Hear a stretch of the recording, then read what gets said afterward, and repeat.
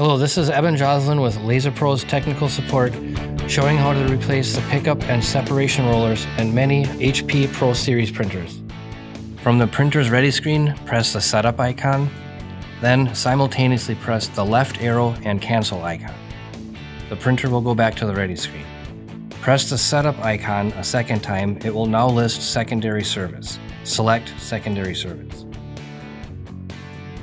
Scroll down to Pick Roller and select.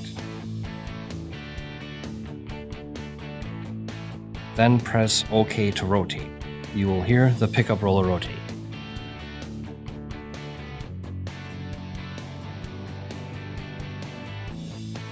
Disconnect the power cable. Do not use the power button. Remove the 4 toner cartridges and paper cassette tray.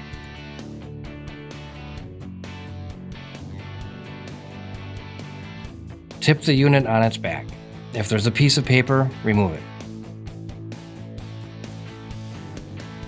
Locate the 2 retaining tabs and pry outward to release the pickup roller.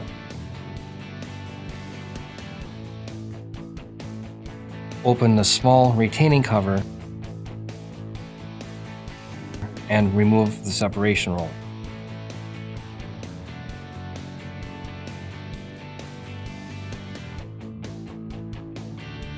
Then install new rollers in reverse order.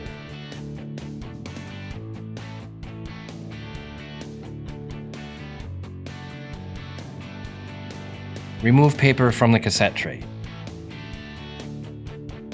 Then reinstall the cassette tray, 4 toner cartridges, and reconnect power.